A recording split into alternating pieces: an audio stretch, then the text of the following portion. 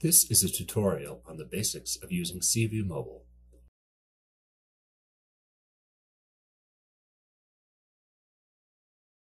To start the app, tap on the SeaView Mobile icon from your Android device.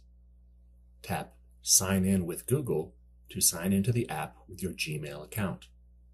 Tap on Continue. The first thing SeaView Mobile will do is ask you to select data location. Tap OK. First, choose the type of data you wish to view. In this case, I'm choosing sea surface temperature.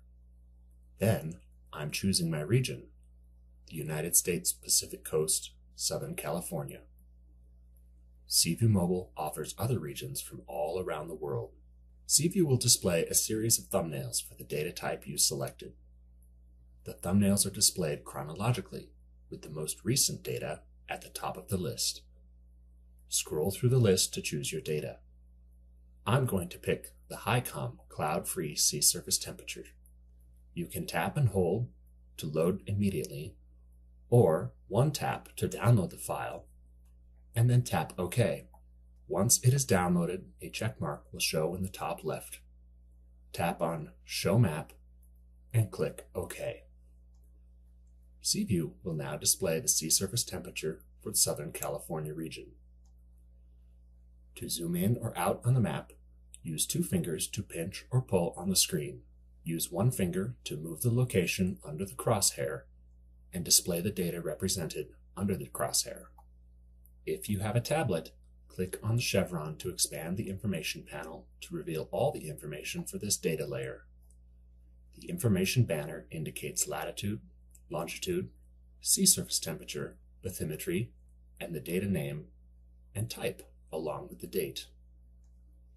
To change the colors or enhancement of the image, click the double arrow on the left side of the screen.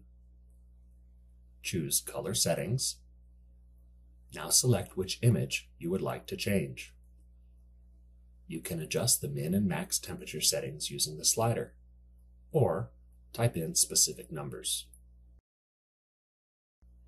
You can also change brightness, image transparency, cloud mask transparency, and select a color scheme. Once you are done, tap Preview. It will generate a preview of your changes.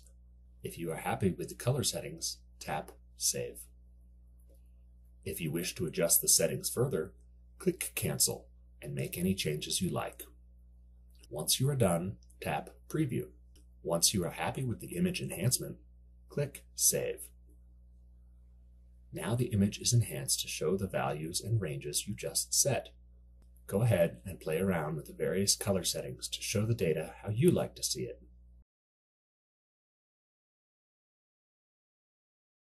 You could change the image transparency to show more of the bathymetry underneath the sea surface temperature data.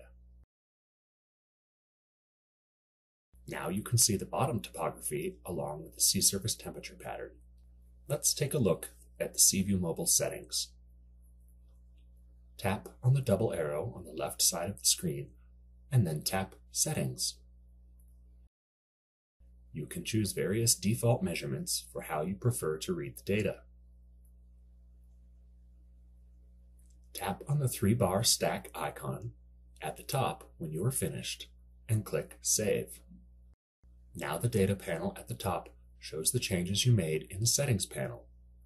These changes will remain until you change them back. Also in Settings, you can choose permissions for the GPS on your device to display at the top in the data panel. When you have made changes, tap the three-bar stack icon at the top when you are finished and tap Save. In the top data panel, the information shown indicates the range and bearing of your present location to the locations of the crosshair. We made this video in Colorado, which is why the distance shows so far. To display different types of data, tap on the double arrow on the left side of your screen, followed by Display Data at the top of the menu. Currently, this data is sea surface temperature, sea surface height, chlorophyll, and ocean currents. Let's choose chlorophyll. A list of thumbnails for the available chlorophyll data will display. Scroll through the list and choose the data you wish to view. Tap OK to confirm the download. Once downloaded, tap Show Map followed by OK. Notice when you move the map under your crosshairs, the chlorophyll levels in the data panel will show the amount of chlorophyll in milligrams per meter cubed. By default, blue is low chlorophyll levels and yellow is higher chlorophyll levels. Due to cloud cover, there is no data with clouds are present. Instead, the image shows the underlying bathymetry. Now, let's pick sea surface height anomaly. Tap on the double arrow on the left side of your screen, followed by Display Data. Choose Sea Surface Height and click on the data thumbnail you wish to view.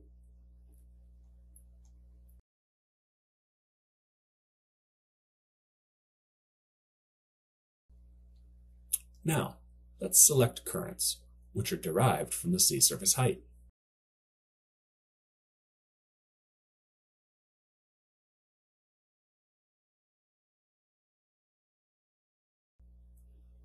The currents are displayed over the top of the sea surface height data. The arrow size and color for currents can be adjusted in color settings.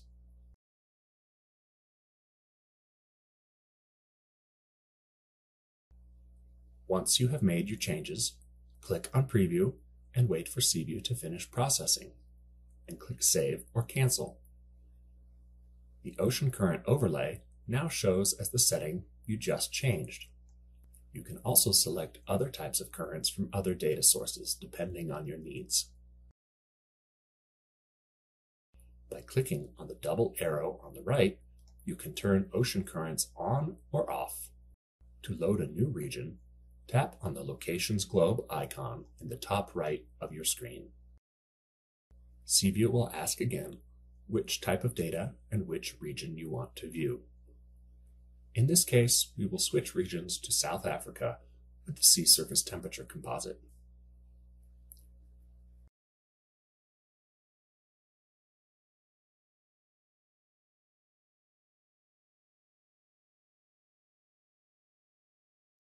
SeaView Mobile also allows you to save a map for offline use. To do this, load the map you wish to save and tap on the double left arrow on your screen. Tap Save Map and use the given name or rename for your own use. The image is now saved to your device. Let's say you are offline with no cell service and you want to load your saved image again. Tap on the double arrow on the left, tap Load Map. Now tap the thumbnail of the map you saved. Tap OK to display the map. That is the basic functionality of SeaView Mobile.